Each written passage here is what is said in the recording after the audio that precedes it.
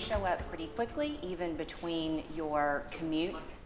We are in the middle of pothole season. Anyone on the roads has certainly seen them firsthand. For some people, it is doing big and bad things to their cars, bending tire rims, blowing out tires. A survey from AAA shows about 30 million drivers in the country do experience pothole damage that requires a repair, with the average cost ranging from $250 to more than $1,000. 10 News reporter Shannon Smith has more on how to avoid dealing with those repairs this winter. Shannon.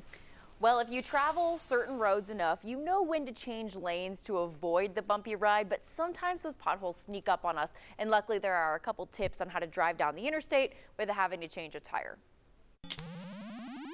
Driving on the interstate in Knoxville is a lot like playing Frogger, where you're the frog trying to avoid the potholes.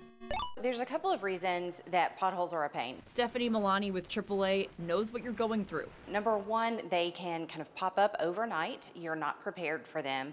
And they can also cost quite a bit of money if they do damage to your vehicle. Damage can range from a flat tire to a bent rim or scraping the bottom of your car, all which can add up fast. That's definitely money out of your pocket that you probably did not expect to pay. But it's often not enough damage to meet your insurance deductible, so many don't even deal with filing a claim. You may see a small pothole that's not very deep one day, and then it's a lot deeper or a lot wider the next day.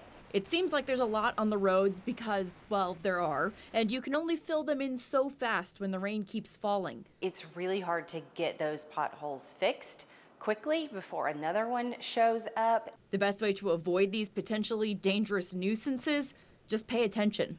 Avoid distractions, slow down, and keep more space between you and the vehicle in front of you so that you can see those potholes. Keeping your tires fully aired up and checking the treads before and after driving over a pothole will help you spot potential damage.